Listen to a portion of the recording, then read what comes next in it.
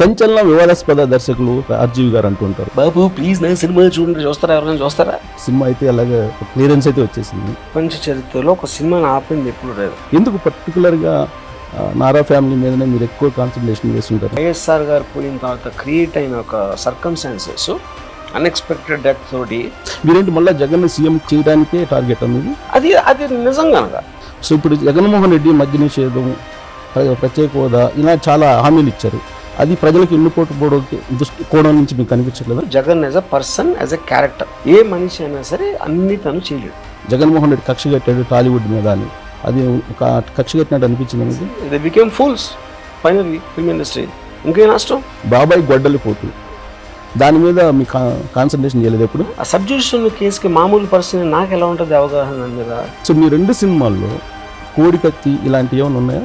కోడికత్తి episodes ఇది చేసినా కూడా ఎలిగేషన్ కదా. మీరు నమ్మేది మీరు నమ్ముతారు, నేను నమ్మేది నేను నమ్ముతాను. మీలాగా ముద్దులు పెట్టాలన్నా బహిరంగంగా, లేదా మీలాగా సెక్స్ బొమ్మలు వేసుకోవాలన్నా ధైర్యం ఉండాలి కదా. ప్రతి సెకండ్ నా ఇష్టం వచ్చినట్టు బతుకుతా, నా ఇష్టం వచ్చింది చేస్తా. మీలాగా ఉండాలనుకుంటే అసలు మొత్తం కుటుంబ వ్యవస్థ మొత్తం క్లోజే కదా. పాయింట్ ఏంటంటే, first of all majority of the people గొర్రెలాడు. వాళ్ళకి ఒక బిలీఫ్ సిస్టమ్ అనేది లేకపోతే బతకలేదు. మీ సినిమా చూసిన తర్వాత నేను ఎవరినన్నా ఒక మర్డర్ చేసేస్తే నేను హీరో అయిపోతాను అనుకున్నాను. పెద్దల్ని గౌరవించాలి, దేవుడిని పూజించాలి, అలాంటి సినిమా తీయాలా? ఒకవేళ ఇన్ కేస్ మిమ్మల్ని పిలిస్తే చంద్రబాబు నాయుడు లేకపోతే లోకేష్ పిలిచి మీకు ఇంతకన్నా ప్యాకేజ్ ఎక్కువ ఇస్తే అప్పుడు ఇంకో సినిమా చేస్తారు జగన్ మీద? చంద్రబాబు నాయుడు మొత్తం లైఫ్లో నాకు తెలిసి most important is the viceroy episode. So ఈ డెన్ కానీ, ఈ డెకరేషన్స్ కానీ, ఈ ఫిల్మ్ మేకింగ్ కానీ ఇవన్నీ sponsored by Jaganmohan Reddy and team. అది మనీ అవ్వచ్చు, పొజిషన్ అవ్వచ్చు, లేకపోతే మీకు అప్పుడు ఉన్న ఆప్షన్ అవ్వచ్చు, చాలా ఇలాంటి ఒక 5-6 ఫ్యాక్టర్స్ ఉంటాయి. ఉదాహరణకి 1000 కోట్లు ఇచ్చాడని చెప్పాను. It's purely business. ఎవరు ఏమి చేసినా ఏదో ఒక రిజల్ట్ కోసం ఆశిస్తాడు. జగన్మోహన్ రెడ్డి గురించి ఆ పార్టీలో వాళ్ళు కొంతమంది కానీ విపక్షాలు కానీ అతను ఒక సైకో అంటుంటారు. జగన్ గారికి అలాంటిది ప్రతిపక్షాలు ఇప్పటి నుంచో చెప్తున్నాయి కదా, ఆయన డిక్టేటరు, లేకపోతే మొండి, లేకపోతే XYZ అని చెప్పారు కదా. హలో, నేను మిస్ రావు. సంచలన వివాదాస్పద దర్శకులు RGV గారు అంటుంటారు, కానీ నాకు మాత్రం ఆయన ఒక పజిల్. ఆ పజిల్లోకి వెళ్ళి ఆయన దగ్గర నుంచి పరిష్కారం ఏమైనా తీసుకునే ప్రయత్నం చేద్దాం. హలో అండి. హాయ్. సో సినిమా అయితే అలాగే ఒక క్లియరెన్స్ అయితే వచ్చేసింది. సో దాని మీద ఒక విక్టరీ ఫీల్ అవుతున్నారు మీరు? విక్టరీ అంటే ఇప్పుడు టెక్నికల్గానే ఇంతవరకు ఎప్పుడు ప్రపంచ చరిత్రలో ఒక సినిమాని ఆపింది ఎప్పుడు లేదు. కాకపోతే మీరు లీగల్ ప్రొసీజర్స్ తోటి డీలే చేసి దాన్ని అడ్డుకోవడానికి ట్రై చేయొచ్చు. సో వీఆర్ అవేర్ ఇది ఎంత లాంగ్ డ్రాన్ అవుట్ ప్రాసెస్ అవుతుంది అని మాకు ముందు నుంచి ఐడియా ఉంది. బట్ ఎవెన్చువలీ మేము సినిమా తీద్దాం అని నిర్ణయించుకున్న రోజే విక్టరీగా ఫీల్ అయ్యాం. ఇదేం అన్ఎక్స్పెక్టెడ్గా. ఫిక్సా డేట్ ఫిక్స్ అయిందా? 23rd. నెక్స్ట్ దానికి March 1st ఫిక్స్ అయిపోయింది. సో దాంట్లో కంటెంట్ మీద మొదటి నుంచి కొంత డిస్ప్యూట్ ఉంది. డిస్ప్యూట్ అంటే మీకు కూడా తెలుసు. ఎందుకు పర్టికులర్గా నారా ఫ్యామిలీ మీదనే మీరు ఎక్కువ కాన్సన్ట్రేషన్ చేస్తుంటారు? Nara family is opposition to Jagan. ఇప్పుడు నేను జగన్ మీద సినిమా తీసినప్పుడు ఆటోమేటిక్గా ఎవరు అపోజిషన్లో ఉన్నారన్నది ఉంటుంది కదా. మీరు జగన్ ఎంచుకోవటమే పేటీఎం బ్యాచ్లు మిమ్మల్ని చూస్తున్నారు. ఇప్పుడు ప్యాకేజ్ పేటిఎం అనేది ఇప్పుడు ఎవరైనా ఎందుకైనా ఏదైనా ఎందుకు చేస్తారు, ఏదో ఒక విధంగా వాళ్ళకి బెనిఫిట్ వస్తుంది. అది మనీ అవ్వచ్చు, పొజిషన్ అవ్వచ్చు, లేకపోతే మీకు అప్పుడు ఉన్న ఆప్షన్ అవ్వచ్చు, చాలా ఇలాంటి ఒక 5-6 ఫ్యాక్టర్స్ ఉంటాయి. ఓకే, నేను డైరెక్ట్గా రోజు జగన్ చెప్తున్నా. ఇప్పుడు మీరు లంచం అనేది ఉందనుకోండి, అన్నీ ఆ కేటగిరీలోకి వస్తాయి కదా. జడ్జి రాంగ్ జడ్జ్మెంట్ ఇచ్చాడు అనుకోండి లంచం కోసం, అంటే తను నమ్మింది కాకుండా వేరేది చెప్పడానికి తను అమ్ముకుంటున్నాడు. నేను ఇక్కడ డైరెక్ట్గా నేను ప్రోజాగన్ అని చెప్తే ఇంక నేనేం అమ్ముకుంటున్నా? ఓకే, దాని తర్వాత ఇప్పుడు సపోజ్ దాసరి కిరణ్ ప్రొడ్యూసర్ నాకు, దట్స్ ఆస్పెక్ట్. ఇప్పుడు దాసరి కిరణ్కి ఎవరైనా ఇచ్చారా? అవ్వచ్చు. అది స్పెక్యులేషన్లో anything is possible. Narendra Modi ఇవ్వచ్చు, ఎవరు గ్యాంగ్స్టర్ ఇవ్వచ్చు, వైఎస్ జగన్ ఇవ్వచ్చు, లేకపోతే ఆయన అక్కడో రాత్రిపూట దోచుకుని వచ్చి ఉండొచ్చు. ఎన్నో రకాల సోర్సెస్ ఆయనకు ఉండొచ్చు. But the bottom line is, ఎవరైనా ఏం చేసినా లైఫ్లో you are saying it in the open. దాని తర్వాత ఆడుకున్న మైండ్కి, ఆడుకున్న ఆలోచనకి ఏమనుకున్నా నేను ఏం చేయగలుగుతాను దానికి? ఉదాహరణకి 1000 కోట్లు ఇచ్చాడని చెప్పాను, నమ్ముతారా? నమ్మరు. అసలు డబ్బులు ఇవ్వలేదంట, అది కూడా నమ్మరు. అప్పుడు వాళ్ళు నమ్మేది వాళ్ళు నమ్ముకోండి, నేను చేసేది నేను చేస్తాను. మీరు చేసే దాంట్లో కూడా ఒక లాజిక్ అయితే ఉంటుంది ఆర్జీవి గారికి. అంత ఈజీగా కేవలం అమౌంట్ కోసమే ప్రతిదీ చేస్తాడని నేనైతే నమ్మను. ఏంటి ఆ లాజిక్?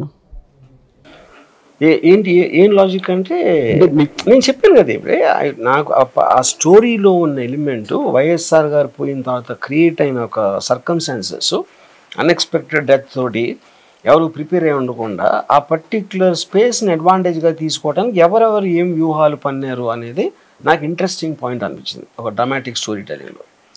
వ్యూహంలో ఎస్, శబదంలో ఆయన విజయాన్ని ఆల్మోస్ట్ మీకు continuation of the same story కదా. అంతకుముందు మీరు 2019లో లక్ష్మీస్ ఎన్టీఆర్ తీశారు, ఆ తర్వాత కమ్మరాజ్యంలో కడపరెడ్లు అని దాని టైటిల్ మళ్ళీ మార్చేశారు. ఇవన్నీ ఎలక్షన్ ముందే మీరు తీయటానికి. కమ్మరాజ్యం అనే సినిమా ఎలక్షన్ తర్వాత వచ్చింది, ఎలక్షన్ ముందు రాలా. స్వేరింగ్ ఇన్ సెరమనీ అయిపోయిన తర్వాత స్టార్ట్ అయింది సినిమా, ముందు కాదు. అది తప్పు. లక్ష్మీస్ ఎన్టీఆర్ ముందు చేశాను. సో ఎందుకు అంత నారా లొకేషన్ పప్పు అని చెప్పి మీరు ట్వీట్లు చేయటం? నారా లొకేషన్ పప్పు అని మొత్తం సోషల్ మీడియా అందరూ అంటారు, నేను ఒక్కనే కాదు. నేను వాళ్ళ దగ్గర నుంచి నేను నేర్చుకున్నాను, నేను పెట్టలేదు కదా పేరు. సో ఇప్పుడు ఆర్జీవి గారిని కూడా ఒక పొలిటికల్ కామెంట్ చేస్తున్నా నేను, ఎవరెవరి మీద పబ్లిక్ డొమైన్లో ఎలాంటి అభిప్రాయాలు ఉన్నాయి దాంట్లో నా అభిప్రాయం కూడా జోడైంది అంతే. కొన్ని మీరు ఇమీడియట్గా డిలీట్ చేస్తున్నారు, భయం ఆర్జీవి గారికి అంటే ఎలాంటిది? ఒక ఎగ్జాంపుల్ తీసుకున్నాం.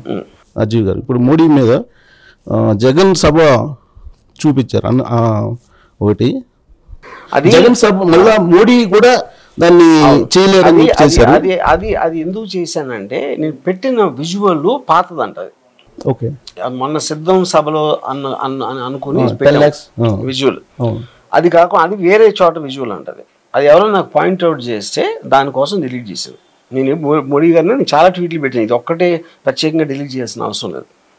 ఒక ఆంధ్రప్రదేశ్ మీద ఎందుకు మీరు కాన్సన్ట్రేషన్? ఆంధ్రప్రదేశ్లో ఇప్పుడు నేను సినిమా తీసే దాంట్లో నాకున్న ఇమ్మీడియట్ మైండ్ సెట్లో నా టాపిక్ ఆఫ్ ఇంట్రెస్ట్ అక్కడ ఉంది కాబట్టి చేస్తున్నాను. అలా కాకుండా నేను ప్రతి వాళ్ళ మీద పెడతాను, ఇంక్లూడింగ్ డొనాల్డ్ ట్రంప్, నా మీద నేను కూడా పెట్టుకుంటాను.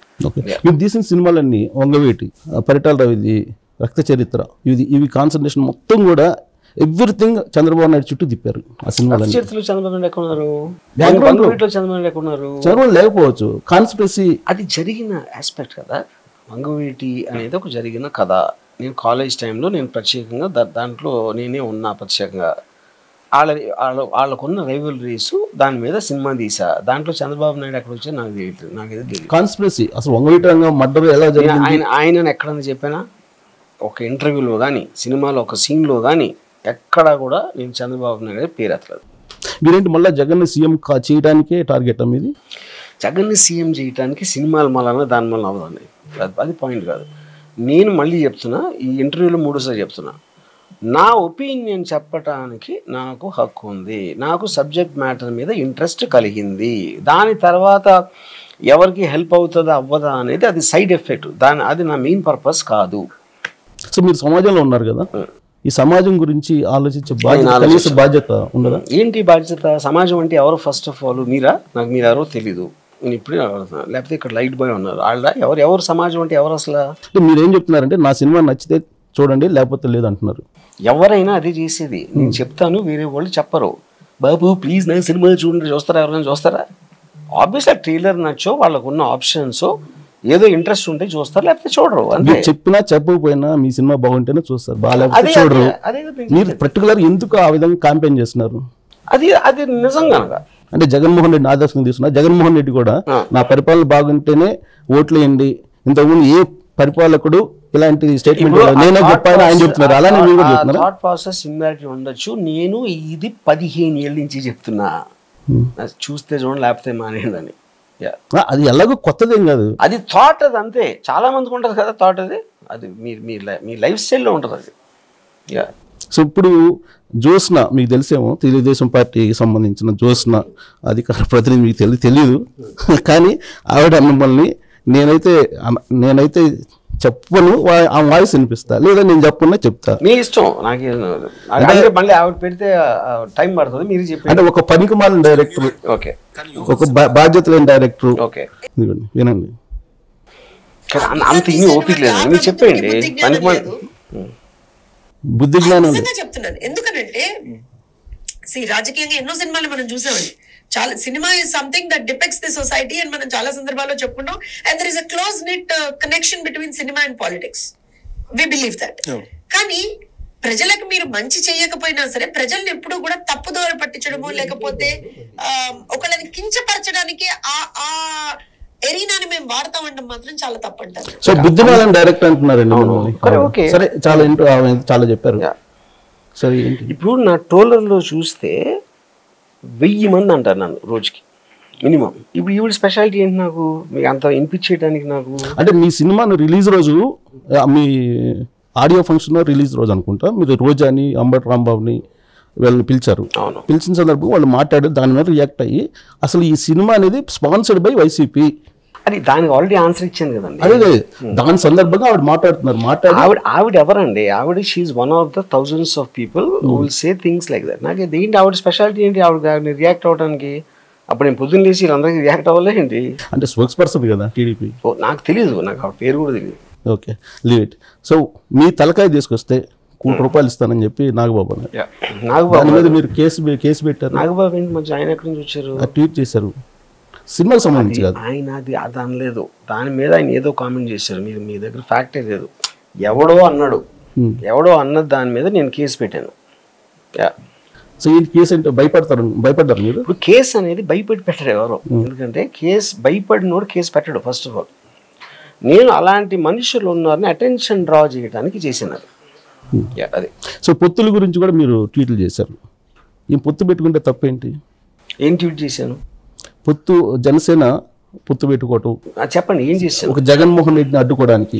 అది చెప్పండి ఏం చేశాను? అదే మీరు ఏం ట్వీట్ పెట్టని చెప్తేనే కదా ఆన్సర్ ఇచ్చేది. నేను జగన్మోహన్ రెడ్డిని ఎదుర్కోలేక పొత్తులకి వెళ్తున్నారు అని, లేదంటే ఆయన జనసేన పవన్ కళ్యాణ్ వెంటాడుతున్నారు మీరు సింగిల్ గా కాకుండా. ఆయన ఎలాగా నేను ఇప్పుడే అంటే సీఎం కావడానికి ఆయన టోటల్ గా పబ్లిక్ డొమైన్ లో ఉన్న ఒక పొలిటికల్ లీడర్స్ ని కామెంట్ చేయడానికి ప్రతి ఒక్కడికి హక్కు ఉంది. వాడికి తెలిసిన మాధ్యమం నుంచి ఒకడు డిబేట్లో చెప్పచ్చు, ఒకటి స్పీచ్ ఇవ్వచ్చు, ఒకడు ఏదో పుస్తకంలో రాయొచ్చు, పేపర్లో రాయొచ్చు, ఒకటి సినిమా తీయచ్చు. ఏమీ డిఫరెన్స్ లేదు దీంట్లో. పొలిటికల్గా పవన్ కళ్యాణ్ మీద మీ అభిప్రాయం ఏంటి? Is completely inconsistent absolutely as a party and as a person. I like him as a person. So ఇప్పుడు పొత్తు మీద మీ అభిప్రాయం ఏంటి? నాకు తెలియదు అసలు. ఎవరెవరిని ఏం కలిస్తే ఏమొస్తుందో అనేది నాకు తెలియదు. నా కామన్ సెన్స్కి అర్థమైంది ఏంటంటే ధైర్యం లేని వాళ్ళే, కాన్ఫిడెన్స్ లేని వాళ్ళే పొత్తులకి వెళ్తారు. దట్ ఈస్ ఓన్లీ థింగ్ నా కామన్ సెన్స్ చెప్తున్నారు. 2019 ఎలక్షన్ ఇండైరెక్ట్ గా బీజేపీ పొత్తు తీసుకున్నారా లేదా జగన్? ఇండైరెక్ట్ వేరు, డైరెక్ట్ వేరు. ఇండైరెక్ట్ గా మీరు 100 మంది 1000 మందిని తీసుకోవచ్చు సపోర్ట్. ఎవెన్చువల్ గా మీ పార్టీ మీద నిలబెడుతున్నారా లేదా, అదే ఇక్కడ పాయింట్. సో తెర వెనుక ఏదైనా చేయొచ్చు. సర్వన్ కదా, అది వాళ్ళ ఇష్టం. చాలా మందికి పవర్ అనేది చేసి మీ ఫైనల్ గా ఎవరి మొహం కనపడుతుంది అనేది కదా పాయింట్ అక్కడ. సో చంద్రబాబు నాయుడు మీకు నచ్చనటువంటిది ఏంటి అసలు? Chandrababu Naidu right from the beginning NT రామారావుని బెనిపోటు చంపినప్పటి నుంచి ఆ ఇంప్రెషన్ నాకు అలాగే మెయింటైన్ అయింది. సో ఇప్పుడు జగన్మోహన్ రెడ్డి మద్య నిషేధం, ప్రత్యేక హోదా, ఇలా చాలా హామీలు ఇచ్చారు. అది ప్రజలకు ఎన్నుపోటు కోణం నుంచి మీకు కనిపించట్లేదా? ఇప్పుడు ఇక్కడ పాయింట్ అండి, ఎనీబడి 100% ఈ ప్రపంచంలో ఏ వ్యక్తి చేయలేడు. Point 1. But I believe he's done far better then the previous government. అంటే ఏ యాంగిల్లో? ఏదైనా నాకు డీటెయిల్స్ అని నాకు తెలియదు. నేను ఫైనల్గా నా main interest Jagan as a person, as a character. ఇప్పుడు క్యారెక్టర్ ఒకటి చెప్పిన తర్వాత కొన్ని పరిస్థితులు, లేకపోతే కొన్ని కంపల్షన్స్, లేకపోతే కొన్ని న్యూ సిచ్యువేషన్స్ అరైజ్ అవటం మూలాన ఏ మనిషి అయినా సరే అన్ని తను చేయలేడు. మీరు జగన్ కలిసారు ఎప్పుడన్నా? ఏ సందర్భంలో కలిసారు? నేను ఈ ఫిల్మ్ గురించి కూడా కలిసాను. ఈ ఫిల్మ్ గురించి అంటే obviously one of the principal characters కాబట్టి I wanted to know some things in detail what happened. అంటే తను చెప్పింది మీరు ఈ సినిమాని చెప్పింది విని కాదండి, అదే పాయింట్. ఇప్పుడు ఎవరైనా వాళ్ళు ఎవరో చెప్పింది వినే కదా చేసేది. అది పాయింట్. తను ఏం చెప్తే అది క్వశ్చన్ కాదు కదా. Is one of the sources for me. So మీరు ఎన్టీఆర్ ఉంది, ఎన్టీఆర్ గారు పోయారు, అప్పుడు ఎవరి నుంచి ఏం చేశాను పబ్లిక్ డొమైన్లో ఉంటుంది. నాకు కొన్ని చోట్ల సోర్స్ ఉంటుంది, కొన్ని చోట్ల ఉండదు. మరి చంద్రబాబు నాయుడు కూడా చంద్రబాబు నాయుడు కాన్సెప్ట్ తీసుకున్నారు, ఆయన కలిసారా? చంద్రబాబు నాయుడు అది చెప్తున్నాను. చంద్రబాబు నాయుడు గారు is not in the main point of the story of Jagan's character. He's an out cider from a perspective, from a point of view. మీరు ఇప్పుడు TV5 ఉంది, ఒకే న్యూస్ TV5 ఒకలా చెప్తుంది, సాక్షి ఇంకోలా చెప్తుంది. ఇంకా దాన్ని పర్స్పెక్టివ్ అంటారు ఇంగ్లీష్లో. అప్పుడు నా పర్స్పెక్టివ్లో నాకున్న సోర్సెస్ నేను కలిసాను. సో జగన్ని కలిసిన సందర్భం పొలిటికల్గానా, సినిమా పరంగానా, లేదంటే టికెట్లు ఆన్లైన్లో ఆ వివాదం నడిచినప్పుడు? నేను అన్నిట్లో టికెట్లు ఆన్ అయినప్పుడు నేను పేరు నాన్న గారిని కలిసాను, నాట్ జగన్. ఇది ఈ పర్టిక్యులర్ థింగ్ నేను కలిసేది ఈ సినిమా గురించి.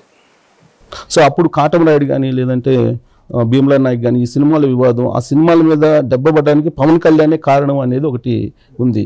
జగన్మోహన్ రెడ్డి కక్ష కట్టాడు టాలీవుడ్ మీద అని, అది కక్ష కట్టినట్టు అనిపించింది. అదే పాయింట్. ఇప్పుడు కక్ష అంటే ఎవరైనా ఎవరి మీద కక్ష ఎందుకు కడతారు? ఆయన పాయింట్ ఆఫ్ వ్యూలో ఆ టైంలో గవర్నమెంట్ పడింది ఏదో చేసింది, ఆ డీటెయిల్స్ కూడా నేను వెళ్ళదు. నేను అప్పుడు వాళ్ళకి ఎగెయిన్స్ ఎందుకు మాట్లాడాను, మ్యానుఫ్యాక్చరర్కి కన్జ్యూమర్కి మధ్యలో గవర్నమెంట్ ఎట్లా వస్తుంది అనే పాయింట్ తోటే నేను అప్పుడు వైసీపీకి ఎగెయిన్స్గా మాట్లాడాను ఆ టైంలో. సో సినిమా పరంగా నష్టం చేయలేదా జగన్మోహన్ రెడ్డి మీ దృష్టిలో? ఏది టాలీవుడ్కి ఏమి వీళ్ళే మళ్ళీ మాట మార్చుకున్నారు కదా, టికెట్ పెంచండి పెంచండి చెప్పి మళ్ళీ ఆడే తగ్గించుకోమని చెప్పారు కదా. ఇది became fools finally film industry. ఇంకేం నష్టం? సో ఓవరాల్గా జగన్మోహన్ రెడ్డి గెలిచారు ఆ ఎపిసోడ్లో 100%, వితౌట్ డౌట్. అది సో ఆ సందర్భంగా హీరోలు అందరూ, టాలీవుడ్ హీరోలు ఆల్మోస్ట్ ఒకళ్ళిద్దరు మినహా అందరు వెళ్ళి కలిసి ఆయన్ని కలిసి మాట్లాడుతున్నప్పుడు ఈయన పోయి ఎవరు చిరంజీవి పోయి నమస్కారం పెడితే ప్రతి నమస్కారం చేయలేదు జగన్మోహన్ రెడ్డి అనేది. అది ఒక పర్సనల్ యాటిట్యూడ్, దాని మీదకి వెళ్ళను. అదే పర్సనల్ ఎగోటిస్టా కాదని నాకు తెలియదు. బట్ దట్ ఇస్ సందర్భం లేని క్వశ్చన్. అది అప్పుడు మీరు అలా వ్యక్తి అని తెలిసి మీరు ఎందుకు వెళ్ళారు అప్పుడు అక్కడికి? అది అన్ఎక్స్పెక్టెడ్. జగన్ గారికి అలాంటిది ప్రతిపక్షాలు ఇప్పటి నుంచో చెప్తున్నాయి కదా, ఆయన డిక్టేటరు లేకపోతే మొండి లేకపోతే XYZ అని చెప్పారు కదా. అలాంటప్పుడు మీరు ఎందుకు కలిసారు వెళ్ళి? మీరు ఒప్పుకుంటున్నారా డిక్టేటర్ అని? మీ ప్రతిపక్షాలు చెప్తారు కదండి, అది నేను చెప్పేది. ఆయన డిక్టేటర్ కాదు నాకు తెలియదు, ఎందుకంటే ఆయన పరిపాలన గురించి నాకు తెలియదు. సో ఈ ఆంధ్రప్రదేశ్ మొత్తం మీద మీకు నచ్చిన సబ్జెక్ట్ అనుకుంటున్నాను నేను, అంటే మీరు ఏది నచ్చుతారో నాకు కూడా కొంత అవగాహన ఉంది, పూర్తిగా కాకపోయినా. బాబాయ్ గొడ్డలి పోటు, దాని మీద మీ కాన్సన్ట్రేషన్ చేయలేదు ఎప్పుడు? నాకు ఎలా ఉంటుంది అది సబ్జూడీస్. అది ఇట్ ఈస్ గోయింగ్ ఇన్ ఒక 4 ఏళ్ళ నుంచి ఏదో కోర్టులో నడుస్తుంది రకరకాల ఇన్వెస్టిగేషన్ ఏజెన్సీస్లో. ఆ సబ్జూడిషన్ కేసుకి మామూలు పర్సన్ నాకు ఎలా ఉంటుంది అవగాహన దాని మీద? ఎలాగ పాసిబుల్? ఎవరికైనా ఎలా ఉంటుంది? సబ్జుడిస్ అని చెప్పి దాని మీద కాన్సన్ట్రేషన్ చేయలేదా, లేదంటే నచ్చటం నచ్చపోవడం కాదు, తెలియదు నాకు. అది ఫైనల్గా నేను ఎవరిని చేసి చూస్తాను, CBI ఫైల్ చేసిన ఛార్జ్ షీటు అప్పటి కాళ్ళకు ఉన్న ఇన్ఫర్మేషన్ దాని ప్రకారం అదొకటే తీసుకుంటాను నేను బేసిక్ ఐటమ్ కింద. సో మీ 2 సినిమాల్లో కోడికత్తి ఇలాంటివి ఏమైనా ఉన్నాయా? కోడికత్తి ఎపిసోడ్స్ అన్నీ ఉండవు డెఫినెట్గా, ఏమున్నాయి నేను చెప్పను. బికాజ్ ఇది 2 hour ఫిల్మ్, 10 సంవత్సరాల స్టోరీ 2 hours చెప్పినప్పుడు అన్నీ ఎలా పెడతాం? అంటే మీకు కొంచెం కీ పాయింట్స్ ఉంటాయి కదా, స్టోరీ లైన్ అని. కీ పాయింట్స్ ఏమున్నాయో మీ సినిమా చూడాలి. అంటే story line story line చెప్తారుగా. Story line ఏముంది? స్టోరీ లైన్ అందరికీ తెలిసిందే. This is more about an emotional state and the behind the scenes జరిగిన వ్యూహాల గురించి ఉంటుంది. సో ఓదార్పు యాత్ర అనేది ఒకటి ఉంది కదా, దాంట్లో అది కూడా చూడొచ్చా మీ సినిమాలో? ఆ ఓదార్పు యాత్ర సందర్భంగా నార్మల్ డెత్ని కూడా రాజశేఖర రెడ్డి చనిపోయినందువల్ల చనిపోయిన లిస్టులో వేశారు అనేది, అది కూడా చూపించారా మీరు? ఇది రాజశేఖర రెడ్డి చనిపోయినప్పుడు మనస్తాపం చెంది గుండె పగిలి అనేక మంది చనిపోయారు. ఏది చేసినా కూడా ఎలిగేషన్ కదా, మీరు నమ్మేది మీరు నమ్ముతారు, నేను నమ్మేది నేను నమ్ముతాను, సుబ్బారావు నమ్మేది సుబ్బారావు నమ్ముతాడు. అప్పుడు నేను నమ్మినవి అన్నీ ఉంటాయి సినిమాలు. అది హెలికాప్టర్ అది క్రాష్ అయింది కూడా చూపించారా? దాంట్లో ఆ రోజు జగన్మోహన్ రెడ్డి ముఖ్యమంత్రి కావడానికి సంతకాలు చేసింది అవి మీరు కదా. ఇవన్నీ నన్ను అడిగితే ఇంక సినిమా ఎందుకు చూడటం? నేను ఇంక సినిమాలు ఏమో ఉన్నాయి ఇంక చెప్పను, అది వదిలేసాడు. అది ఓకే. సో పోనీ ఆ క్రాష్ అయిన హెలికాప్టర్ మీద రకరకాల అనుమానాలు, దాన్ని క్లారిటీ ఇచ్చారా దానికి? నో, ఇది హెలికాప్టర్ యాక్సిడెంట్ ఎందుకు అయింది అనే సందర్భం ఉండదు సినిమాలో. సో జగన్మోహన్ రెడ్డి సీఎం కావడానికి పోయి సోనియా గాంధీ దగ్గర ఇంకా మళ్ళీ ఇంకేం అడగదు మీరు ఫిల్మ్ గురించి నేను చెప్పలేను కదా. ఓకే. జగన్మోహన్ రెడ్డిలో ఈ సినిమా అయిపోయిన తర్వాత నాకు అనిపించింది మీలో నాజర్ పోలికలు ఉన్నాయి కదా, చెప్తారు ఎవరైనా? నాలోనా? మేబీ నాకు ఎవరు చెప్పలేదు సార్ ఇప్పటివరకు. చెప్పలేదా? నాకు ఎవరు ఈ యాంగిల్ అనిపించింది సడన్ గా. ఓకే. నేనైతే మీ ఇంటర్వ్యూకి వచ్చేటప్పుడు జనరల్గా నేను ప్రిపేర్ అవుతా, ఎవరిదాన్ని ఇంటర్వ్యూ పోయేటప్పుడు మీ దానికి ప్రిపేర్ కాకుండా ఇచ్చా వితౌట్. ఓకే, అందుకని బాగుంది. అసలు ప్రిపేర్ కాలేదు నేను ఫస్ట్ టైం, నా 26 సంవత్సరాలు జర్నలిజం. ఓకే, ఫస్ట్ టైం మీ దగ్గర ప్రిపేర్ కాకుండా ఇచ్చా. ఓకే, మీ 2 సినిమాలకు సంబంధించి దానికన్నా కొంచెం బియాండ్ వెళ్తే కనుక వర్మ ఏది పడితే అది చేస్తారు, ఎట్ట పడితే అట్ట ఉంటారు. కరెక్ట్. అలా ఎలా ఉంటుంది సాధ్యం అందరికీ? మీలాగా అందరూ ఉండాలనుకుంటే సమాజంలో కొట్టుకొని సాగటమేగా. ఎందుకు నేను ఇప్పుడు ఎవరితో కొట్టుకుంటాను? నా లైఫ్లో ఎప్పుడు నా కాన్ఫ్లిక్ట్ అనేది ఉండదు. ఎందుకంటే ప్రతి ఓడి వ్యూస్ నేను గౌరవిస్తాను. అలాంటప్పుడు కాన్ఫ్లిక్ట్ ఎలా వస్తుంది? అంటే మీకే ఎలా సాధ్యం? ఇప్పుడు పవన్ కళ్యాణ్ ట్వీట్ చేసినప్పుడు పోసాని మురళీకృష్ణ ఇంటికి పోయి అడవాడి చేశారు వాళ్ళ ఫ్యాన్స్. మీ ఇంటి దగ్గరికి ఇంటికి వచ్చి మిమ్మల్ని కొంచెం దౌర్జన్యం చేయటం, లేకపోతే మిమ్మల్ని మీ మీద రావటం అవి చేయలేదు. మీరంటే భయం? మీరు వాళ్ళని అడగాలి కదా. టాలీవుడ్కి భయమా మీరంటే? ఎవరు? టాలీవుడ్కి మీరంటే భయమా? ఇప్పుడు టాలీవుడ్ అనేది ఉన్నదండి. ఫస్ట్ ఆఫ్ ఆల్ అది చాలా పెద్ద మిత్. అది తెలుగు ఫిల్మ్ ఇండస్ట్రీ, టాలీవుడ్ అది ఊరికి నేను మీడియాలో కన్వీనియన్స్ కోసం చేసిన లేబర్. ఇక్కడ అందరూ వేరు ఉంటారు. వాళ్ళ సినిమాలు వాళ్ళ పనులు చూసుకుంటూ ఉంటారు. ఎప్పుడైనా అవసరమైతే కలుస్తారు, లేకపోతే కలవరు. సో దాంట్లో నేను సినిమా తీస్తుంది ఆడియన్స్ కోసం. నాకు ఇండస్ట్రీకి సంబంధం ఏంటి? మీలాగా ధైర్యంగా ఉండాలంటే అలా ఎట్టబడితే జీవితంలో ఎట్టబడితే ధైర్యం అనేది ఏమి లేదు అక్కడ. అండర్స్టాండింగ్ మీద ఉంటుంది. మీకు ఎంత అర్థమైంది? భయం ఎప్పుడు వస్తుంది? భయం మీకు తెలియనప్పుడు, ఇగ్నోరెన్స్ లోంచి భయం వస్తుంది. I'm not ignorant person. So అందుకని ఎవరికి భయపడాల్సిన అవసరం? ఎవరికి భయపడండి. మీలాగా అనాలంటే, మీలాగా ముద్దులు పెట్టాలన్నా బహిరంగంగా, లేదా మీలాగా సెక్స్ బొమ్మలు వేసుకోవాలన్నా ధైర్యం ఉండాలి కదా. ధైర్యం కదమ్మా. మీకు ఆనెస్టీ ఉండాలి. నాకు ఇష్టం వచ్చినట్టు నేను బతుకుతాను, నాకు నచ్చింది నేను చేస్తానని మీరు డెసిషన్ తీసుకుని బతికితే అది దట్ ఈస్ కాల్డ్ ఆనెస్టీ. జనరల్గా సైకాలజిస్టులు ఏం చెప్తారంటే, ఇన్హెరెంట్గా అంటే లోపల తీరనటువంటి కోరికల్ని ఎగ్జిబిట్ చేసి చూపిస్తారు అంటారు. అలాంటిది ఉందా మీకు? ఇప్పుడు అది నేను అలా ఉన్నదా అంటే, నేను ప్రతి సెకండ్ నా ఇష్టం వచ్చినట్టు బతుకుతా, నా ఇష్టం వచ్చింది చేస్తా. అందులో నేను కొన్ని బయటకు చెప్పొచ్చు, కొన్ని చెప్పకపోవచ్చు. చెప్పకూడదు. ఎందుకంటే వేరే వాళ్ళ పర్సనాలిటీస్, వాళ్ళకున్న ప్రైవసీలు ఇన్వాల్వ్ అయిన చోట నేను చెప్పను. వాళ్ళకి ప్రాబ్లం లేకపోతే చెప్తాను. 100% వేరే వాళ్ళ ప్రైవసీ నేను ఎప్పుడు కూడా ఇల్లు కూడా I never talk about them private lifes. ఎప్పుడు మాట్లాడేంత వరకు మీరు చూపించేది ప్రైవేట్ లైఫ్ కదా. పొలిటికల్ లైఫ్, పబ్లిక్ డొమైన్లో ఉన్న ఇన్ఫర్మేషన్ దాటి నేను ఎప్పుడూ వెళ్ళలేదు నా లైఫ్లో. మీ వైపు చూస్తుంటే వెనక నాకు వేరే బొమ్మ కనిపిస్తుంది.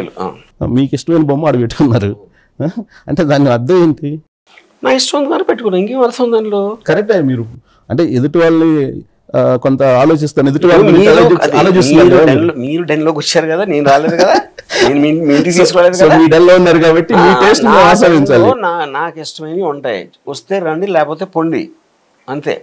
ఇది ఒక లాజికల్ పాయింట్. నేను మీ ఇంట్లోకి తీసుకొస్తే ఈ ఫోటో, అప్పుడు మీరు అడగాలి ఈ question. Subjecting someone else without consent is different. Inviting you, my place will be my place. మీ ఇంట్లోకి వచ్చి మీరు ఏదో దేవుడి ఫోటో పెడితే దేవుడి ఫోటో తీసేయమంటే ఒప్పుకుంటారా మీరు? సో కాబట్టి మీ డెన్లోకి వచ్చారు కాబట్టి మీది ఏది పెడితే అది ఆస్వాదించాలి. అంతే. ఓకే. నెక్స్ట్ మీరు మీలాగా ఫ్యామిలీని వదిలిపెట్టడం, లేదంటే పట్టించుకోకపోవడం చూస్తే ఈ సమాజంలో సనాతన ధర్మం అనేది ఒకటి ఉంది కదా. తెలియదు, ఐడియా లేదా మీకు? అన్ని నేను లీగల్ ఆస్పెక్ట్ తప్పిస్తే ఏ ధర్మం నేను పాటించను. మీలాగా ఉండాలనుకుంటే అసలు మొత్తం కుటుంబ వ్యవస్థ మొత్తం క్లోజే కదా. ఇప్పుడు పాయింట్ ఏంటంటే, first of all majority of the people గొర్రెలాడు. వాళ్ళకు ఒక బిలీఫ్ సిస్టమ్ అనేది లేకపోతే బతకలేదు. అందుకని మీకు కోహెషన్ ఉంటుంది సొసైటీలో. చాలా తక్కువ మంది they can see through the social fabric and live by their terms. నాకు లక్కీగా నాలాంటి వాళ్ళు చాలా తక్కువ మంది ఉంటారు కాబట్టి నడిచిపోతాను. అందరూ నాలాంటి వాళ్ళు ఉంటే అడివి అయిపోతుంది. అదే నేను అంటుంది కూడా అదే. నేను అదే చెప్తున్నా, కానీ అడివి అవ్వదు కదా. అదే నా పాయింట్ కూడా అదే. మీలాగా ఉండాలంటే అడవి అయిపోద్ది కదా సొసైటీ అని. సో మీరు ఒక్కళ్ళే మిమ్మల్ని అయితే అందరు గౌరవించాలి. అనేది కరెక్ట్. మీరు మెటాఫార్లో ఓకే, కానీ ద పాయింట్ ఏంటంటే, మీకు ఇప్పుడు ఫ్యూడలిజం నుంచి, కమ్యూనిజం నుంచి, democracy, capitalism, all the time మీరు ఇండివిజువల్కి ఎక్కువ వాల్యూ ఇస్తున్నప్పుడు ఆటోమేటిక్గా అదే ప్రోగ్రెషన్లో ఇప్పుడు కూడా సొసైటీ ఉంది కదా, అడ్వాన్స్ అవుతుంది కదా. ఫ్యూడలిజం టైం నుంచి కూడా మీకు అప్పుడు రూల్స్ అన్నీ, మీరు ఇప్పుడు కొన్ని ముస్లిం కంట్రీస్ ఉంటాయి, అన్ఇమాజినబుల్ రూల్స్ ఉంటాయి విమెన్ తరఫు నుంచి, దాని నుంచి. ఆ ఫ్రీడమ్ వెళ్ళి పర్టికులర్ టైంలో ఇండివిజువల్ వాల్యూ ఇప్పుడు అమెరికాలో ఉన్నంత, ఫర్ ఎగ్జాంపుల్ మన దగ్గర ఉండదు, మన దగ్గర ఉన్నంత పాకిస్తాన్లో ఉండదు, ఇంకెక్కడో ఉన్నామో ఇంకెక్కడో ఉండదు.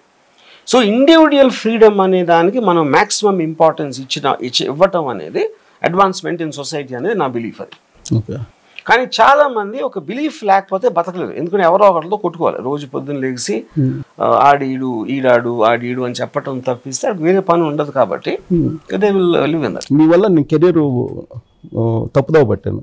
ఎవరిది? మీ వల్ల, మీ సినిమా చూసినందువల్ల. ఎవరు? మీ సినిమా నేను శివ సినిమా చూశానండి. నేను intermediate I think second year first ఇయర్లో ఉన్నాను. అప్పుడు నా థాట్స్ చదువు మీద ఉండే. మీ సినిమా చూసిన తర్వాత ఎవరన్నా మర్డర్ చేయటం, 10 మందిని కత్తులు వేసుకొని తిరిగితేనో మనం హీరోయిజంగా బతకచ్చు సమాజంలో అనే థాట్ నాకు అప్పుడు కలిగింది. అప్పుడు నేను సైన్స్ స్టూడెంట్ని. నా సైన్స్ స్టూడెంట్ కాస్త నాకు ఈ జర్నలిజం మీద లేకపోతే రాజకీయాల మీద పోయింది. మీ వల్ల నేను తప్పుదావ పట్టాను అనుకుంటున్నాను. అదే అప్పుడు మీరు తప్పు, యూ డిజర్వ్ ఇట్. అంటే ఒక సినిమా చూసి ఇప్పుడు any common sense, mad max cinema వచ్చింది. మ్యాడ్ మ్యాక్స్ని చూసి నేను మోటార్ సైకిల్ గయ్యమని అయితే సస్తా ఎక్కడ యాక్సిడెంట్ అయ్యి. ఒక ఫిలింలో ఒక ఎంటర్టైనింగ్ ఆస్పెక్ట్లో ఎమోషన్ క్రియేట్ చేయడానికి దాన్ని అన్వయించుకుని మీరు మీ జీవితానికి అప్లై చేసి దాన్ని ఎలా చెయ్యాలో తెలియకుండా ఉంటే మీరు బతకడానికి అన్నారు. అది నా తప్ప టీనేజ్లో నేను ఉన్నప్పుడు లేదు, ఒక తప్పు ఒప్పు అనేది లేదు. ద పాయింట్, ఒకడు యుద్ధం చేస్తాడు. యుద్ధం ఎందుకు చేస్తానంటాడు? మన దేశానికి మంచిది అంటాడు. మన దేశానికి మంచిది ఎవరికైనా తెలుస్తుందా? మొత్తం ఇండియాలో ఆ దేశంలో ఉన్న ఎవరికైనా తెలుస్తుందా? మనిషి అనేవాడు డిసిషన్ తీసుకుంటాడు. అందులో అందరు మనుషులు ఒకటి కాదు. ఒకడికి ఎక్కువ తెలివి ఉంటాడు, ఎక్కువ బలవంతుడు ఉంటాడు, ఎక్కువ కెపాసిటీ ఉన్నవాడు ఉంటాడు. వాళ్ళు తీసుకునే డిసిషన్స్, వాళ్ళ మధ్యలో వచ్చే కాన్ఫ్లిక్ట్ వలన మీకు సొసైటీస్ బ్రేకప్ అవుతూ ఉంటాయి. దేశాలు, రాష్ట్రాలు, అవన్నీ. అది ఆన్ గోయింగ్ ప్రాసెస్. మీకు కేవోస్ లేకపోతే ఆర్డర్ అనేది రాదు ఎప్పుడు. సో అప్పుడు నేను శివ తీసి ఉండొచ్చు, ఎవడో మెకానస్ గోల్డ్ తీయచ్చు, ఇంకెవడో గాడ్ ఫాదర్ తీయచ్చు, లేకపోతే ఎవడో లవ్ స్టోరీ తీయచ్చు. అందరూ కూడా రకరకాల జానర్స్ ఆఫ్ హ్యూమన్ ఎమోషన్స్లో చేస్తున్నారు. మీరు పొద్దున్న పేపర్ తెరిస్తే స్కాములు, మర్డర్లు, రేపులు అవి అందరూ చదువుతారు. అది మనిషిలో స్వతహాగా ఉన్న నేచర్లోంచి వచ్చినాయి. ఇప్పుడు రేప్ స్టోరీ రేప్ చేస్తారా? ఎవరైనా వచ్చి చేస్తారు సార్. నేను చెప్తున్నాను, వాళ్ళ ఎంత మైనారిటీలో ఉంటారు దాన్ని, అది పాయింట్. నేను మీకు ఒక విషయం చెప్తాను, నిజంగా చెప్తున్నా సార్. మీ సినిమా చూసిన తర్వాత నేను ఎవరినన్నా ఒకరిని మర్డర్ చేసేస్తే నేను హీరో అయిపోతాను అనుకున్నప్పుడు, అంటే మీ సమాజాన్ని ఎంత డిస్టర్బ్ చేస్తున్నారు అనేది నా పాయింట్. నేను అదే అంటున్నా. ఇప్పుడు ఎప్పుడు కూడా ఎవరో ఒక మర్డర్ చేయరు, మీ కోపం వచ్చిన చేస్తారు, మీకు శత్రువుని చేస్తారు. ఎవరో ఒకరిని మర్డర్ చేసే సీరియల్ కిల్లర్స్. అది మానసిక రుగ్మత. అది శివ సినిమాలో భవానీ అనే ఒక రౌడీని, ఒక శత్రువుని, మనుషుల్ని చంపుతాడు. పిచ్చెక్కి సీరియల్ కిల్లర్ లాగా చంపడు. అప్పుడు అది ఎలా? శత్రువులు లేకపోతే ఉండిపోయాయి, లేదంటే నేను కూడా మర్డర్ చేసినాను. అప్పుడు మీ మెంటల్ కేసు. అలా అయితే ఎలా? మీరు సినిమాలు తీసినప్పుడు మీ మెంటల్ కేసు అనుకోవచ్చు. నేను చెప్తాను, మీరు ఎవరైనా ఏమైనా అనుకోవచ్చు అండి. ఎవరిదో కాదు, సత్య చూసి గ్యాంగ్స్టర్స్ అయిపోరు. ఎవరు అవుతారా? డైరెక్షన్ ఇస్తున్నారు మీరు. అప్పుడు ఏం చేయాలి? సినిమాలు మానేయాలంటారా ఏంటి మీరు చెప్పేది? సినిమా మానేయాలి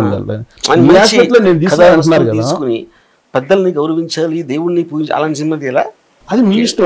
అది మళ్ళీ మీరు ఎందుకు చేస్తారు? పాయింట్ ఏంటి? నా ఎక్స్పీరియన్స్ చెప్తున్నా మీతోటి. నా experience because of your film నా కెరీర్ మొత్తం ఇట్ అయిపోయింది అని చెప్తున్నాను సార్. అలానే ఇప్పుడు మీరు మర్డర్ చేశారు, ఎందుకే నాకు చేసే అవకాశం రాలా. అప్పుడు మీరు కనిపించినట్టయితే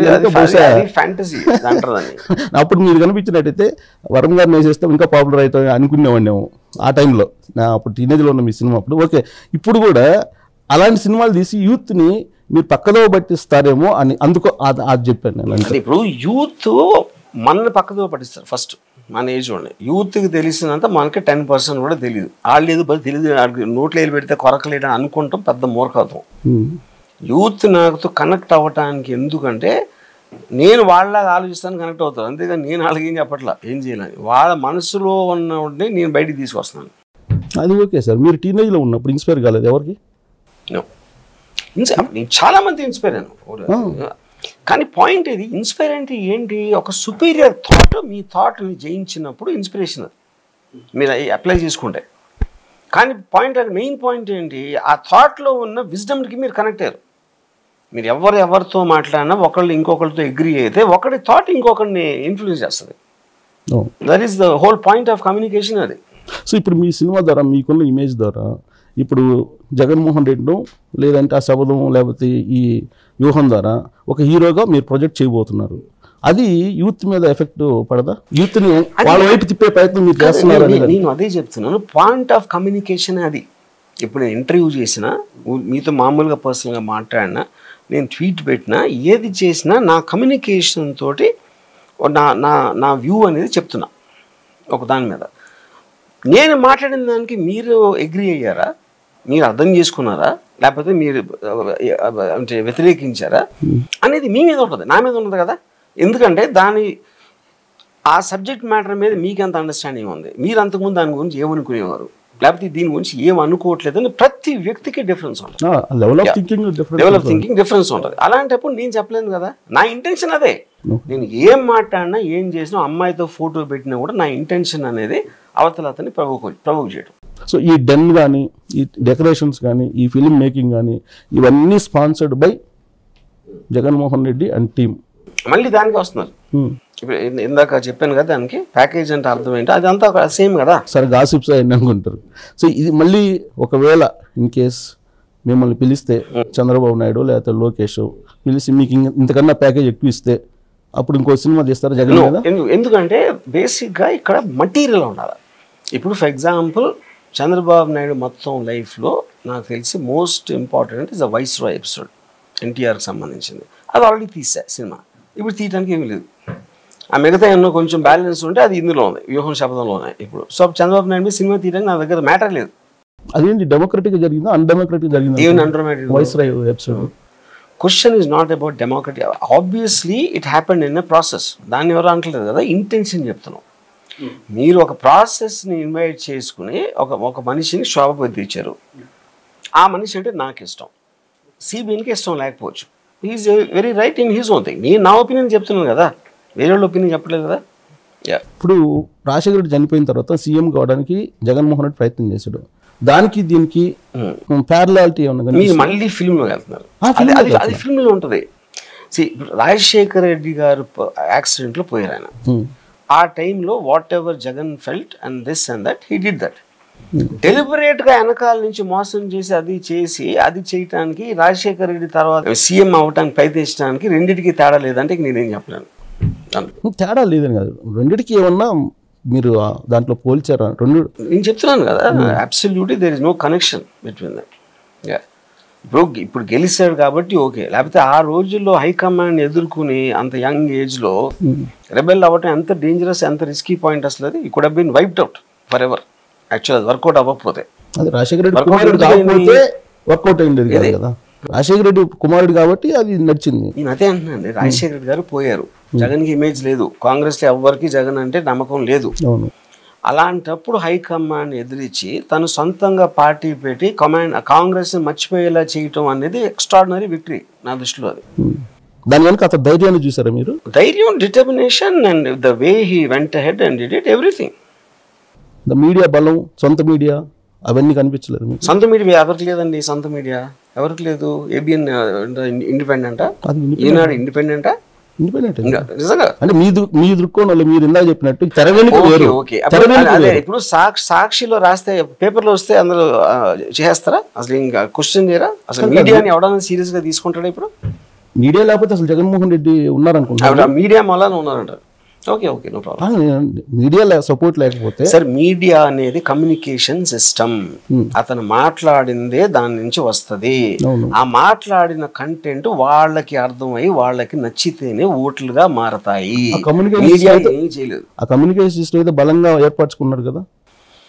అది పాలిటిక్స్ కి అవసరం. అది కమ్యూనికేషన్ సిస్టమ్ లేకపోతే ఎలా కమ్యూనికేట్ చేస్తారు? అంటే అతను గట్సే అంత దూరం తీసుకెళ్ళి అని అంటున్నారు కదా మీరు. అందుకునే ఆ గట్స్ కి ఇప్పుడు ఈనాడు వాజ్ ఫేవరింగ్ ఎన్టీఆర్ ఒక పర్టికులర్ టైంలో, దాని తర్వాత ఇంకెవరినో చేస్తారు. ఒక మీడియా మీరు అది మీ సొంతమా, మీ ఓనరా, లేకపోతే మీకు ఫేవర్ చేస్తుందా? రెండు ఒకటే కదా ఫైనల్ ఎఫెక్టివ్. కరెక్ట్ గా మనకు తెర ముందు కనిపిస్తుంది కదా, తెర వెనుక మనకు అవసరం లేదని చెప్తున్నారు. ఇప్పుడు ఈనాడు ఎన్టీ రామారావు బ్లైండ్ గా సపోర్ట్ చేసింది మీకు తెలీదా? తెర వెనుక ఏదైనా జరగచ్చు మీరు లేదు, తెర ముందే తెలుసది. రామోజీరావు గారు ఎడిటోరియల్స్ లో కూడా కాంగ్రెస్ ని తీసేయాలి, ఇది రావాలి అని రాశారు. అంతకన్నా ఇంకేంటి, తెర వెనుక ఏముంది దాంట్లో? తెర ముందే అది. కాదు ఇప్పుడు నేను ఇందాక ఒక పాయింట్ రైజ్ చేశాను. 2019 ఎన్నికల్లో బీజేపీ సపోర్ట్ తీసుకొని, కేసీఆర్ సపోర్ట్ తీసుకొని జగన్మోహన్ రెడ్డి గెలిచారు అనేది అందరికీ తెలిసిన విషయమే. మీరు దానికి సంబంధం లేదా తెర వెనుక ఇష్యూ అని చెప్పి అన్నారు. ఇది కూడా తెర వెనుక కదా. కరెక్ట్ అండి. ఫైనల్ గా తెర వెనుక ఎలా అవుతుంది? మీడియాలో పబ్లిక్ లో వస్తుంది, ఈయనకే ఓటేయండి. అని అని చెప్పేది. ఇప్పుడు సపోర్ట్ సిస్టము మీ మీ పర్సన్ పొజిషన్లో ఉండటానికి ఇప్పుడు నాకు అసలు పొలిటికల్ డిబేట్ అవుతుంది. నాకు నిజంగా కాదు, నాకు అది తెలియదు ఏదో ఎవరికి ఏ ఇయర్లో ఎక్కడ చేశారో అనేది నాకు నా దగ్గర అవగాహన లేదు. అది నేను ఒక ఆప్టిక్గా ఇవాళ జరుగుతున్న సిచ్యువేషన్లో Jagan is one man and వాళ్ళందరూ కలిసి ఉన్నారు. ఇది ఒకటే నాకు రీసెంట్ అయింది. నాకు 2019లో ఏమైంది, 14 అదే TDP, Janasena and what ever they talking about BJP ఇప్పుడు కలిసి ఉన్నాయి. కానీ ఆయన వ్యతిరేకించినప్పుడు లేరు కదా, ఆయన వ్యతిరేకించి కాంగ్రెస్కి వచ్చినప్పుడు లేరు కదా. ఏ వ్యతిరేకించి? ఇప్పుడు ఆయన కాంగ్రెస్ పార్టీని సోనియా గాంధీని వ్యతిరేకించి బయటకు వచ్చి హీరోయిజంగా కొత్త పార్టీ పెట్టి నేను ఇప్పుడు దాని మీద కామెంట్ చేస్తున్నా. చెప్పదం అబౌట్ ఇప్పుడు, చెప్పదం ఇస్ నాట్ అబౌట్ అప్పుడు. దాంట్లో వ్యూహంలో ఉంటుందిగా, వ్యూహంలో కూడా ఆ ఆస్పెక్ట్ ఉండదు. మళ్ళీ వ్యూహంలో ఏముంటుంది ఎందుకంటే సినిమా మీ రహస్యం కాబట్టి మళ్ళీ సినిమా రిలీజ్ అవుతుంది కదా, రిలీజ్ అయిన తర్వాత రిలీజ్ చేస్తే ఓకే. నెక్స్ట్ ఒకవేళ మీరు ఇప్పుడు ఆల్రెడీ యోగాలం చేస్తున్నారు, లోకేష్ యోగాలం నచ్చలేదా, ఆయన హీరోయిజం నచ్చలేదా మీకు? నచ్చితే తీస్తారు. యువకుడు నాకు రీసెర్చ్ కూడా అవ్వలేదు, ఎవరో వచ్చారు, నేను చూడలేదు. అట్లీస్ట్ నేను అయ్యిందా అవ్వలేదా నేను చెప్పట్లేదు. నా సబ్జెక్ట్ మ్యాటర్కి సంబంధించిన విషయం కాదు ఇది. లోకేష్ గురించి కాదు సినిమా. ఇప్పుడు కాదు అసలు ఇప్పుడు మొత్తం అందరు క్యారెక్టర్స్ మీరు అబ్జర్వ్ చేస్తూ చేస్తున్నారు కదా. నేను కొందరు క్యారెక్టర్స్ చేస్తాను, అప్పుడు నాకు అనిపించిన ఇంట్రెస్ట్ ఉన్నది చేస్తాను. ఎందుకంటే నేను ఫుల్ టైం పాలిటీషియన్ కాదు, నేను పొలిటికల్ లీడర్ కాదు, నాకు పాలిటీషియన్ అయ్యే ఉద్దేశం కూడా లేదు. అలాంటప్పుడు నా ఫ్రీ టైంలో నాకు ఏదేది పాయింట్లు అప్పుడు నాకు నోటీస్లోకి వచ్చినాయో దాని మీద కామెంట్ చేస్తాను. ట్వీట్ చేస్తుంటారు మీరు, అబ్జర్వ్ అన్ని పాయింట్స్ ఇంపార్టెంట్ అన్ని టచ్ చేస్తుంటారు మీరు. డెఫినెట్గా మేబీ మీరు దాంట్లో లోపలికి వెళ్ళకపోవచ్చు, జర్నలిస్టులు లాగే Jack of all none of masters అంటారు కదా జర్నలిస్ట్, అలాగే మీరు కూడా అన్ని టచ్ చేసి వదిలిపెడుతుంటారు అనుకోండి. సో ఇప్పుడు రాబోయేటువంటి రోజుల్లో జగన్మోహన్ రెడ్డి మీ 2 సినిమాల ద్వారానే సీఎం అవుతారని మీరు అనుకుంటున్నారా? నేను ఇందాక ఆల్రెడీ ఆన్సర్ ఇచ్చిన దానికి. సినిమా అనేది ఎఫెక్ట్ ఎలా చేస్తుందని నేను చెప్పడం ఇంపాసిబుల్. నాకు మీరు ఇక్కడ నలుగురే నాకు తెలియకపోతే నేను ఆడియన్స్ జనరల్ ఓటర్ నాకు ఎట్లా తెలుస్తుంది? నా కొన్న కెపాసిటీ ఏంటంటే నాకు చేతనైనంత కెపాసిటీతో అనుకున్న పాయింట్ని ఈ మీడియంని యూజ్ చేసి చెప్పడం వరకే. ఇది చెప్పేది ఎవరేంటారో అర్థం చేసుకుంటారా, అర్థం చేసుకోరా, లేకపోతే వ్యతిరేకిస్తారా, లేకపోతే వేరే పాయింట్ అనుకుంటారా, చెప్తారా అనేది వాళ్ళ మీద ఆధారపడి ఉంటుంది, నా మీద కాదు. ప్యూర్లీ బిజినెస్ మీరు చేసేది, లేదంటే బిజినెస్ అంటే ఏంటంటే ఎవరు ఏమి చేసినా ఏదో ఒక రిజల్ట్ కోసం ఆశిస్తాడు. ఓకే, అలాగే నేను సినిమా మేకర్, నేను కథ చెప్పే ప్రొఫెషన్లో ఉన్నా, నాకు అర్థమైనంత నాకు చెప్పాల్సిన విధంగా నేను చెప్తాను. సో మీరు మీ కెరీర్లో చాలా మందిని చూసుంటారు కదా, చాలా మందిని కలిసి ఉంటారు, ఇంటరాక్ట్ అయి ఉంటారు. జగన్మోహన్ రెడ్డి కలిసినప్పుడు ఫస్ట్ మీకు కలిగిన impression? I was very impressed with his general demeanour అంటే అది ఒక మాట్లాడే విధానం కానీ, how he explain something or what ever blah blah. I was impressed with him as a person. అంటే సబ్జెక్ట్ చెప్పి వెళ్ళారా, లేదంటే క్యాజువల్గా కలిసారా మీరు? క్యాజువల్ కాదు, నేను చెప్పాను కదా ఈ పర్టిక్యులర్ దాంట్లో ఆయన ప్రిన్సిపల్ క్యారెక్టర్ కాబట్టి కొన్ని details I wanted to know. First time ఆయన ఆ వార్త విన్నప్పుడు ఎవరు చెప్పారు, ఎలా ఫీల్ అయ్యారు, యూనో ఇమ్మీడియట్గా. అంటే ఇప్పుడు obviously they was a time line, helicopter miss అయిపోయింది, ఏమైంది, అక్కడి నుంచి డెత్ ప్రొనౌన్స్ చేసే వరకు ఆయనకున్న మెంటల్ ఆస్పెక్ట్లో ఆ న్యూస్ ఎలా వచ్చింది, ఇలాంటి మైన్యూట్ డీటెయిల్స్ నేను ప్రతి సినిమాగా రీసెర్చ్ చేస్తాను. సార్ నా పాయింట్ కాదు, మీరు సబ్జెక్ట్ కోసం కల్చర్ ఆ ఆస్పెక్ట్ పక్కన పెట్టండి, ఫస్ట్ ఇంప్రెషన్ ఇది బెస్ట్ ఇంప్రెషన్ అంటారు కదా. జగన్మోహన్ రెడ్డి గురించి ఆ పార్టీలో వాళ్ళు కొంతమంది కానీ విపక్షాలు కానీ అతనికి సైకో అంటుంటారు. మీరు కలిసినప్పుడు మీకు ఏమనిపించింది? నాకు ఎక్స్ట్రాడినరీ కంట్రోల్ ఇంటెలిజెంట్ పర్సన్ అనిపించింది. సో ఎన్ని మార్క్స్ ఇస్తారు ఆయన క్యారెక్టర్కి? మార్క్స్ అని I can't say that. I mean అంటే కంపారిజన్ లేకపోతే అలా ఉన్న చేయొచ్చు, కానీ మార్కులు అంటే ఎలా ఇస్తాం అంటే నాకు ఇంతవరకు మాకున్న ఇంటరాక్షన్లో ఐ కుడ్ ఫైండ్ వన్ ఫ్లా. ఇప్పుడు there could be something I disagree with. ఇప్పుడు ఆయన చేసే దాంట్లో ఎందుకు డిసగ్రీ అవుతున్నావు నాకు అవగాహన లేదు దాని మీద. ఇప్పుడు నాకు అరే ఇలా చేసేయచ్చు కదా అని అనిపిస్తుంది, కానీ నాకన్నా చాలా ఎక్కువ తెలిసిన మనిషి తీసుకున్న డెసిషన్కి నేను ఒక సజెషన్ ఇవ్వడానికి తీసుకున్న డెసిషన్కి డిఫరెన్స్ ఉంటుంది కదా. ఏ మనిషి కూడా వాడికి ఉన్న పర్సనల్ ఈగోతోటి నా మాట వింటలేదు అని అంటారు చాలాసార్లు. మనందరం చేస్తాం, మనందరం అంటాం అది, యూనో. కానీ ఎవెన్చువల్గా ద నీషియన్ ఫిలాసఫర్ అంటే the man who obeys, the man who commands bears the weight of the men who obey him. Responsibility అనేది డిసిషన్ మేకర్ మీద ఉంటుంది. సో ఆ డిసిషన్ ఏ సందర్భంలో ఏం ఆలోచించి అది తప్పైనా కూడా ఇంటెన్షన్ ఏంటి అనేది నేను సీరియస్గా చూస్తాను. మిస్టేక్ అవ్వచ్చు, అది వర్కౌట్ అవ్వకపోవచ్చు, that I don't know. So ఒకటి ఏంటంటే ఇప్పుడు హీరో రాజశేఖర్, రఘురామ్ కృష్ణరాజు ఇలాంటి వాళ్ళు చాలామంది ఉన్నారు. చొక్కా బాగా వేసుకుంటే చూడలేడు, టక్ చేసుకుంటే చూడలేడు, కాలు మీద కాలు వేసుకుంటే చూడలేడు. జగన్మోహన్ రెడ్డి గురించి చెప్పే ఇవన్నీ కూడా మీరు ఇదే స్టైల్లో కూర్చున్నారా? నేను ఎవరితో మాట్లాడి ఇలా కూర్చుంటాను, ఇర్రెస్పెక్ట్ ఆఫ్ ఎనీబడి. నేను అమితాబ్ బచ్చన్ గారి దగ్గర ఇలా ఉంటాను, ఎవరైనా మీరు బాల్ ఠాకరే దగ్గర ఇలా కూర్చున్నాను. వాళ్ళ దగ్గర కూర్చోవచ్చు, జగన్మోహన్ రెడ్డి దగ్గర కూర్చున్నారు. జగన్మోహన్ రెడ్డి కూడా అదే కూర్చున్నాను. నేను ఏ మనిషి అయినా ఇలా కూర్చుంటాను. ఏమనలేదా? ఏమనలేదు. మరి వాళ్ళు చెప్పింది అబద్ధం అనుకోవాలి. నాకేం తెలుసు. ఇప్పుడు నా పాయింట్ వేరే వాళ్ళ గురించి నేను మాట్లాడలేను కదా. ప్రతి ఒక్కరికి డిఫరెంట్ ఎక్స్పీరియన్సెస్ ఉంటాయి. వాళ్ళు ఏ మనిషి కూడా 10 మందితో, మీ ఇంట్లో మీ భార్యతో ఒకలా ఉంటారు, ఫ్రెండ్తో ఒకలా ఉంటారు, మీ మేనేజర్తో ఒకలా ఉంటారు, మీ ఆఫీస్ బాయ్తో ఇంకోలా ఉంటారు. ఎవరు కూడా అదేగా ఉండరు. సో వాళ్ళకున్న ఇంటర్ రిలేషన్షిప్స్ ఏంటి, పాస్ట్ ఏంటి అనేది నాకు తెలియదు. అందుకని నేను ఐ కాంట్ కామెంట్. హీరోలు అందరూ వెళ్ళినప్పుడు క్యాంప్ ఆఫీస్ బయట కార్లు పెట్టేశారు, లోపలికి నడుచుకుంటూ వెళ్ళారు. మీరు కూడా అంతే వెళ్ళారా? నాకు అసలు వాళ్ళు ఎక్కడ కలిసారో నాకు తెలియదు. నేను కలిసిన చోట నాకేదో నాకు సరిగ్గా అవన్నీ నేను పట్టించుకున్నాను. అంటే జాగ్రఫీ ఎక్కడ వెళ్ళాను ఏంటి అని నాకు గుర్తులేదు. మీ థాట్ ప్రాసెస్లో మీకు లభించాల్సిన గౌరవం అక్కడ లభించింది అని చెప్పి మీరు 100% అనుకుంటున్నారా? నాకు ఫస్ట్ ఆఫ్ ఆల్ గౌరవం ఎందుకు ఇవ్వాలి అనేది కూడా నాకు తెలియదు. అంటే ఇప్పుడు నేను మాట్లాడటానికి మాట్లాడాను. గౌరవం అంటే నేను వస్తాను లేచి నుంచున్నారా, లేకపోతే నేను కాలు మీద కాలేసి కూర్చోవద్దన్నారా, లేకపోతే మనిషి ఇచ్చారా, కాఫీ ఇవ్వలేదా, అలాంటి స్టూపిడ్ థింగ్స్ నేను పట్టించుకోను. ఓకే. సో మీరు వెళ్ళినప్పుడు నేను కూడా నా లైఫ్లో ఎవరికి గౌరవం నాకు ఎవరు నమస్కారం చెప్పను. నేను మీరు ఈ ఇంటర్వ్యూలో చూడండి, ఆల్రెడీ క్లారిటీ ఉంది మీ గురించి, అందరికీ క్లారిటీ ఉంది. నెక్స్ట్ ఏంటంటే మీరు వెళ్ళినప్పుడు ఫ్యామిలీ మెంబర్స్ దగ్గర మాట్లాడారు, ఓన్లీ జగన్మోహన్ రెడ్డి తోటి? ఒక్కసారి భారతి గారిని కలిసాను. జస్ట్ ఎపిసోడ్లోనేనా? ఎపిసోడ్ అంటే కాదు, ఊరికే హలో పరిచయం చేస్తాను. సో క్యాజువల్గా మీరు ఫోన్ టాక్లో టచ్లో ఉంటారంటారా? నో. సో ఫైనల్గా పవన్ కళ్యాణ్, చంద్రబాబు, లోకేష్ వీళ్ళ గురించి ఏం చెప్తారు? పవన్ కళ్యాణ్ ఒకటి చెప్పాను, it has completely inconsistent. And Chandrababu గారు cunning. Lokesh doesn't matter. Modi is I don't like that Hinduism aspect. Hindu అంటే కాన్స్టెంట్గా రిలీజియస్ ఆస్పెక్ట్లోకి తోయటం అనేది నాకు నచ్చదు పర్సనల్గా. And but how is running the government I have no idea. Rahul again is same thing like Lokesh. Revanth is extremely hard hitting గై. నాకు చాలా close friend అది. And I really love the way he projects himself. KCR is అంటే as a because KCR గారిని ఎప్పుడు కలవలేదు, but on a screen personality, on his అంటే ఒక narrative grip కానీ ఆ ఇంటెన్సిటీ అనేది నాకు చాలా ఇష్టం. అలాగే కేటీఆర్ కూడా నాకు చాలా ఇష్టం.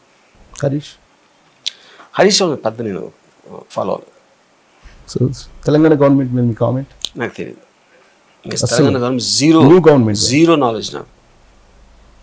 Okay, right. మీ సినిమా ఎక్స్పెక్టేషన్స్ ఏంటి మీ? సరే, ఇందాక చెప్పాను మళ్ళీ, మీరు చేసేది చేస్తారు, రిజల్ట్ అనేది వేరే వాళ్ళ చేతిలో కూడా ఎక్స్పెక్టేషన్ ఏముంది? మీరు చేశారు కాబట్టి ఆబ్వియస్లీ పాజిటివ్ వస్తుంది అనుకునే చేస్తారు, ఎవరు ఏం చేసినా. సో బెనిఫిట్ షోలకి పర్మిషన్ ఇచ్చారా టికెట్స్ పెంచుకునే దానికి? అది ప్రొడ్యూసర్కి సంబంధించిన నాకు తెలియదు. Thank you.